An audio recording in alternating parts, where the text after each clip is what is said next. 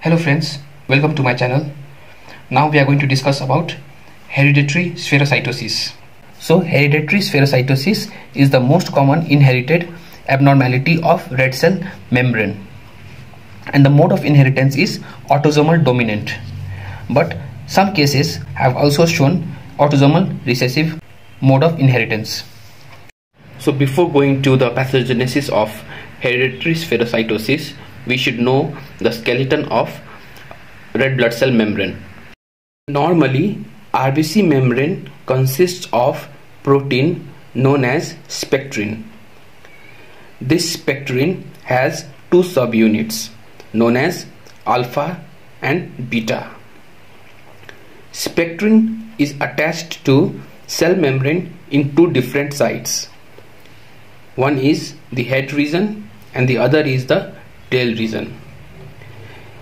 In the head region, spectrin binds to band 3 of membrane with the help of ankyrin and band 4.2, whereas tail region of spectrin binds to glycophorin A, which is present in the membrane with the help of protein 4.1 and actin. So we clearly see here that spectrin has alpha and beta subunits. Spectrin attaches to cell membrane in two different sites, that is the head region and the tail region. In the head region, spectrin binds to band 3 of membrane with the help of ankyrin and band 4.2, whereas in tail region of spectrin binds to glycophorin A, which is present in the membrane with the help of protein 4.1 and actin. And the most common mutation in the development of hereditary spherocytosis is seen in the protein ankyrin.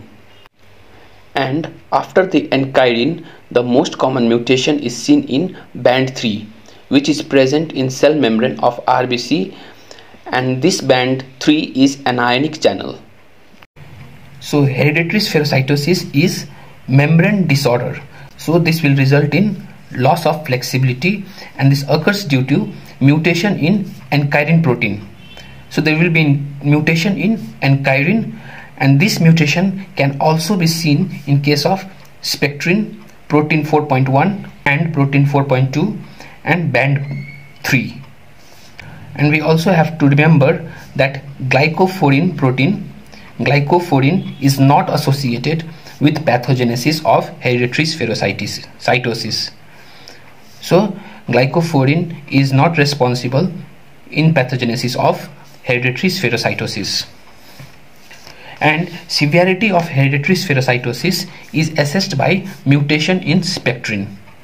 This severity of hereditary spherocytosis is measured by hemolysis, and this hemolysis is measured by osmotic fragility test, and all this is associated with spectrin mutation. Therefore, severity of hereditary spherocytosis is assessed by mutation in spectrin. Now we'll talk about pathogenesis of hereditary spherocytosis. So because of the mutation in RBC membrane protein, there will be loss of flexibility. So when there is loss of flexibility, there will be increase in RBC membrane damage. So the RBC changes its shape into sphere. So there will be change in shape to sphere and form spherocytes. These spherocytes have small surface area. They have low surface area and it will be smaller than the RBC. These spherocytes are smaller than the RBC and it will have no central pallor. There will be no central pallor. Now this spherocyte will now pass through the spleen. When these reaches the splenic sinusoids, they get trapped into the sinusoids. They get trapped in sinusoids, and this will be taken up by macrophage system, and this will result in extravascular hemolysis. That is, the hemolysis is occurring in the sinusoids of the spleen. So the treatment is splenectomy. Even after splenectomy, you will be able to see spherocytes in the peripheral blood. So spherocytes persist in the peripheral blood even after splenectomy.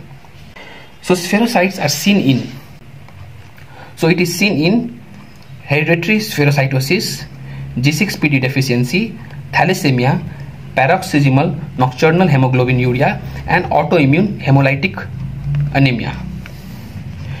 And we have to remember that spherocytes are most commonly seen in autoimmune hemolytic anemia. Now, what are the characteristic features of hereditary spherocytosis? What are the characteristic features of hereditary spherocytosis? So, it is characterized by triad of mild to moderate hemolytic anemia, pigmented gallbladder stone, and increase in indirect bilirubin, which will present as jaundice. This triad is also seen in case of sickle cell anemia. But the only difference in sickle cell anemia is that sickle cell anemia, it presents with severe hemolytic anemia, and all these features will be same. So in sickle cell anemia, there will be severe hemolytic anemia, pigmented gallbladder stone, and increase in direct bilirubin level. Now coming to the lab diagnosis, in peripheral blood smear, you will be able to see spherocytes, increase in MCHC count, and there will be increased reticulocytosis. So in hereditary spherocytosis, there will be increased reticulocytosis. If a patient suffering from hereditary spherocytosis comes to you with decreased reticulocytosis, then you have to suspect viral infection, most commonly parvovirus B19. This parvovirus B19, they are transient for 5 to 7 days. This virus will cause damage to all the stem cells. So they will cause damage to erythroid progenitor cells, granulocyte precursors, platelet precursors, and the most commonly affected stem cell is erythroid progenitor cells. So erythroid progenitor cells are most commonly affected in case of parvovirus B19 infection. So this will result in pancytopenia or aplastic anemia. Talking about the crisis, hemolytic crisis occurs if there is association with Epstein-Barr virus infection, and aplastic crisis occurs if there is an association with parvovirus B19 infection. Now we'll talk about screening test. So screening test of hereditary spherocytosis can be done by Pink's osmotic fragility test. Normally, RBC is isotonic to 0.9% of NaCl. Normally, RBC is isotonic to 0.9% of NaCl, and in normal RBC, hemolysis starts at 0.5% of NaCl and it is completed by 0.3% NaCl. Whereas in hereditary spherocytosis, Pink's osmotic fragility test will be increased. That is, when hemolysis increases, it occurs at more than 0.5% of NaCl. That is, we can say that osmotic fragility test is increased. So there is increase in osmotic fragility. When hemolysis is not completed even at 0.3% of NaCl, then we say that osmotic fragility is decreased. So this is seen in case of thalassemia. How is hereditary spherocytosis diagnosed? So the diagnosis of hereditary spherocytosis can be confirmed by flow cytometry.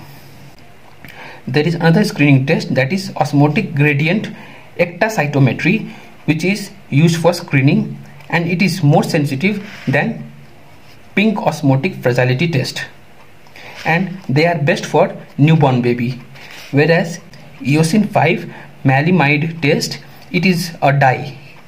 So eosin 5 maleimide is a dye which is used in flow cytometry to confirm the diagnosis.